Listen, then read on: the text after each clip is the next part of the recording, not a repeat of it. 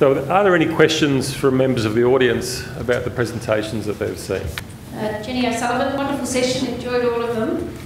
Just Rick, very terrific to be supporting Australian product. Just interested if you're looking at doing a similar thing with wool and what your perception of sustainability for some of the other industries with what's been achieved with cotton, what the impact might be down the track for wool. Yeah, so we probably haven't looked at wool very closely yet. We don't use sell as many wool-based items as we do Australian cotton, but we have thought about this though. I mean, the trend and the desire of our customers to support more Australian grown items would, cross over no doubt to wool. So there's no reason, the research we've seen, why they're wanting to support this wouldn't be successful in wool either. It's just probably not an item we use as much of at the moment. So what was the second part of your question? Sorry. Other sustainability issues. So if you're going yeah, absolutely. And I'd have to learn about the Australian wool industry just as I've learned about the Australian cotton industry the last 12 months. So yeah, that'd be one we'd have to research as well, I think. Thank you. There's another question here at the front.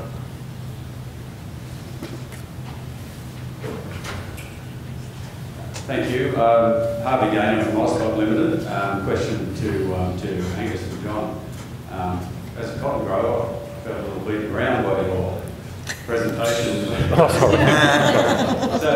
I was curious as to whether there's anything to suggest that cotton, as opposed to synthetics or other than wool, is sort of an irritant for eczema or other conditions, or it's just that wool has some sort of specific properties that different to all other fabrics.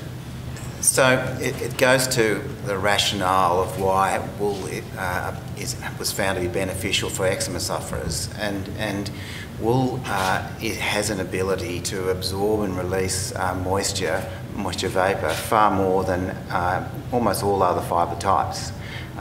So that it has a buffering capacity, so that it maintains a more stable microclimate between the garment and the skin. So a more stable temperature and more stable humidity, and keeps it even over the normal fluctuations that exist in life. Cotton also has an ability to absorb and release moisture. And to put it in perspective, wool can absorb up to about 36% of its weight in moisture vapour. Cotton can absorb about 20% or 18% of its weight in moisture vapour. Polyester, by contrast, can absorb about 3%. So in terms of having that buffering effect, it would probably follows that same scale, that wool is the best, cotton is intermediate, and synthetics are right down the bottom. So I guess as when we embarked on this journey, we looked at this issue specifically, and I have talked to one of your colleagues in Alan Williams about this too. One of the areas we have yet to explore potentially is the benefits of strategic combination of the two. Ultimately, our fibre, particularly at the 17.5 micron level, is about 7 or 8 times the cost of the cotton equivalent. And so all of these, in effect, commercial product discussions will need to be conducted in terms of price points to meet market demands. And it's going to be a balance between price and efficacy, essentially. So this is not meant to be us denigrating cotton, essentially, although that is an advantage, I guess, from the wool industry perspective in a competition sense. But I actually think it's more a story about natural fibres, and it's about hygroscopic fibres. And perhaps there's other dimensions we'll explore as well that relate also to sustainability. Where does your carbon come from? At least we know our carbon comes from the atmosphere. It's not mined carbon. And this relates, as a director Dixer I have. Rick, how much effort or intensity do you look at landfill in your sustainability considerations? Oh, that's a tough technical question. I have our carbon emissions reporting and so forth actually handled by another manager in our team. But look, it is part of the calculations, but building energy is the main may go. See, that's an interesting one for us because we both are biodegradable fibres, whereas so much of what is worn on the back of consumers is not biodegradable. So, anyway, are there any other questions that people have? Sorry, there's one at the back. Hi, my name is Jake Gomboso from ABARES. I'm just wondering, it's a question for the AWI guys, just in relation to when you look at things like paddock to plate, whether wool's actually looking at being able to identify where the source of the wool's coming from. So you can actually say it's come from a particular farm or a particular region. I know there are large companies in New Zealand where they can trace it back to the farm gate using a barcode, AAA or AAA. I think from a marketing point of view and even a biosecurity point of view, it would really be good to be able to have that sort of traceability. Have you guys looked into that at all? Okay. Look, yes, the short answer is yes. We've actually looked at traceability and supply chain management for a long time. There are two issues that I guess confound things, and one is the scale of commercial consignments. Most commercial consignments that go through the top making processes are about 60 tonnes or 50 tonnes. Sorry, that was the timer for Rick. That's not my phone. Sounded like phone. Okay. And if I can say, there's no third verse to the national anthem. Anyway, sorry. Yeah, we've looked pretty hard at that issue, and so there's a scale issue because most commercial consignments are made up wool from many farms. But there is increasing interest, and it just speaks to exactly what Rick spoke about in terms of the desire of consumers to look behind a label and understand where it's come from, or to be able to access the consumer story through their digital device. Yes, the Kiwis have, for example, you can look at a little barcode on the inside of your base layer and scan it, and it'll tell you which farmers contributed, which is a fantastic opportunity. Ultimately, someone has to pay for it, and therein lies the challenge. It's more a practical delivery mechanism. It can easily be done. Any other questions? Yes.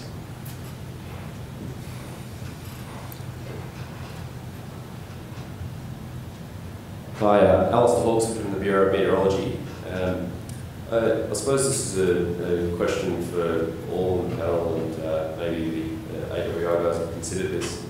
But is there some research to show, I mean, you mentioned that polyester can absorb 2% of its weight, cotton 18, wool 36.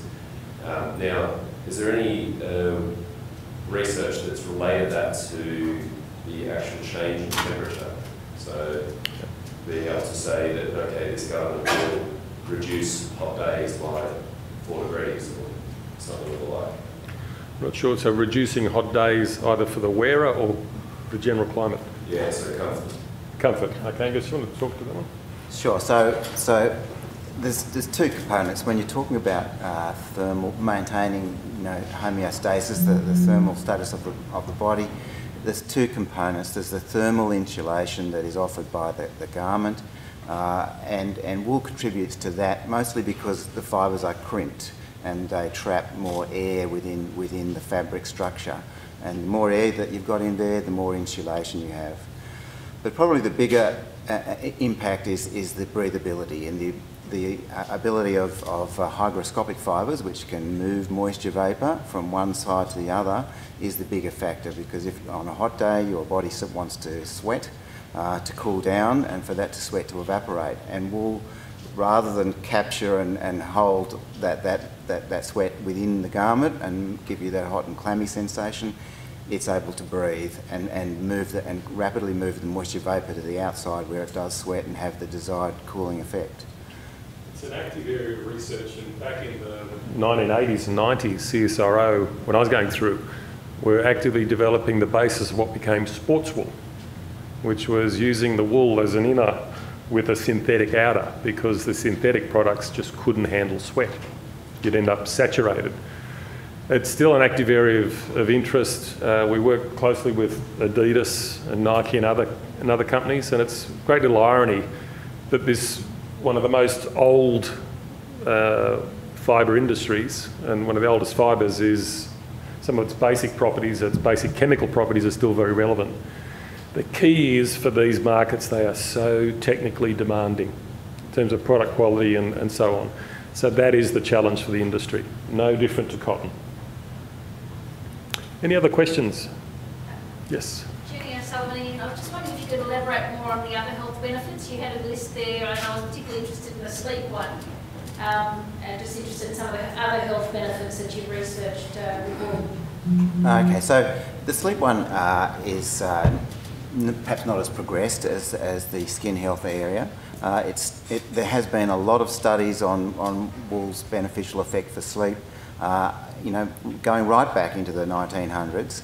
And the wool, when you get into a wool bed, into a bed with a wool blanket, in the early research looked at this, the body's emitting moisture, insensible emissions. And those emissions are taken up by the wool, and it actually generates heat. And so if you put it in the form of a duvet, a typical duvet, when you get into bed and emit what is about the sort of typical level of emissions of the human will do, the amount of heat generated by the duvet is about the same as having another person beside you. Not all of that is coming down, some of it's going out to the bedroom, but that warming sensation has an effect on giving you earlier sleep onset. So you fall asleep faster, and then when you go into deeper sleep, the body is less able to maintain its own temperature, and the homeostasis isn't as strong, particularly in stage 3 sleep. So if you're well insulated, if you have layers on you that are keeping you in about the right zone, then you're more likely to stay in deeper sleep. But if it's not, then you can wake up and move into a lighter stage of sleep. So that's the sort of rationale for why there's a sleep benefit. And John mentioned in his presentation that children and adults with eczema who scratch themselves while they're asleep can wake up and they have very disturbed sleep, and that's part of their symptoms. So wool may be contributing to both sides of them, you know, keeping their skin better hydrated, but also, if you sleep in it, giving you a better night's sleep. So there's the initial work, they've looked at sleeping on wool in terms of underlays, and there's published papers in things like The Lancet looking at use of wool sheepskins for neonates in paediatric units, for example. There's studies looking at sleeping in wool and sleeping under wool. Okay, so there's 3 sort of target markets. Present moment we're doing some work, we call it the Boomers study. So it's basically looking at, present company excluded of course, people entering menopausal age, because we tend to run hot and cold more readily than other age groups. There are other indirect benefits too, in terms of flame retardance, flame resistance, which is a very important thing in the sleep market. Other fibres burn particularly well, they'll sustain a flame. In oxygen, wool doesn't sustain a flame in normal atmospheric pressures. So there are a number of areas to explore. The key thing I'd say is that to do this work, and particularly to generate contemporary science data, like the clinical work John presented, and I first met you in 1991 at the Australian College of Dermatology conference in Hobart, I think it was. It takes a long time to get through this process, to get the ethics approvals and to generate the science. And so that's one of the challenges that faces not only us, but the cotton industry, for example, if they were to go down this path. Any other questions? We have a couple more minutes to go. Yes, there's a gentleman here.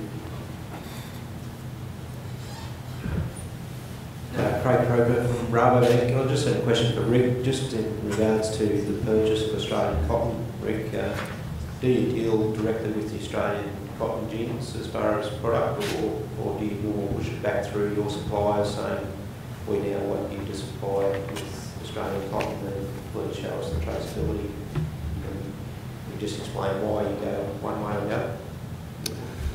Yeah, so that's the second part you mentioned there. So essentially, we would put out an order to our suppliers in Asia predominantly, and then we'd take our policies, we only want Australian cotton in some other form, and then they obviously purchase it down the line through the fabric mill who purchases it from the gin, the cotton exporter back in Australia. Now, that's not to say we can't talk to the cotton exporters here in the farms.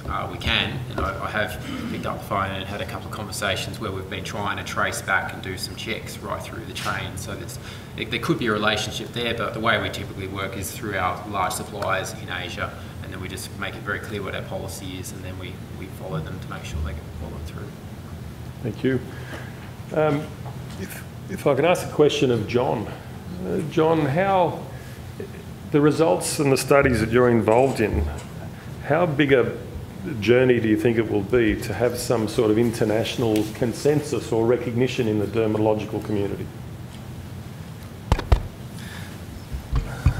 I've actually presented the results already at 2 conferences. One was the Atopic Dermatitis International Symposium, and the other one was the European Society meeting, and it was very well received. I think it was I think we did all the right things in terms of, for example, blinding, randomizing, doing it in a controlled way, and we did look at a number of variables. We even measured environmental conditions on a daily basis to try to standardize for that. So there is a lot of further work that needs to be done for understanding, but I think it's, in terms of its